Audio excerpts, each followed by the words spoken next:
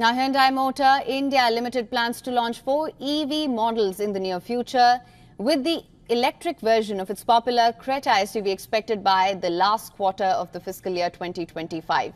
This initiative is detailed in the company's draft red herring prospectus filed with the Securities and Exchange Board of India, which coincides with Hyundai's preparation for an initial public offering.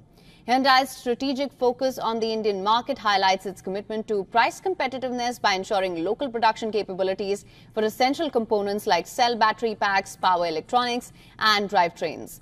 This move aligns with the broader objectives of bolstering India's EV supply chain and reducing dependency on imports, which can have significant economic benefits. The planned IPO of Hyundai Motor India signifies growing investor confidence in the Indian market, reflecting the country's economic resilience and growth potential. Hyundai's IPO, poised to be one of the largest in recent times, underscores India's position as an attractive destination for foreign investment, particularly in the EV sector. Now, this approach involves a phased transition.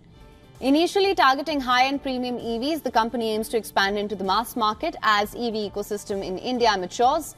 This strategy indicates a strong belief in the increasing acceptance and demand for EVs among Indian consumers, driven by heightened environmental awareness and supportive government policies.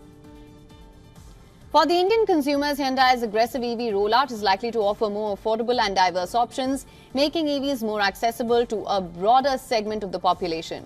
The introduction of the Creta EV, a model that already enjoys significant popularity, could accelerate the adoption of electric vehicles in India. Furthermore, local production could lead to cost reductions, making EVs a more viable option for many consumers. Hyundai's commitment to the Indian market and its ambitious plans reflect positively on the country's economic landscape. As more global automotive giants invest in local manufacturing and R&D, the Indian economy stands to benefit from job creation, tech advancements, and improved trade balances. And this development is a testament to India's growing influence in the global automotive industry and its potential as a major hub for EV innovation and production.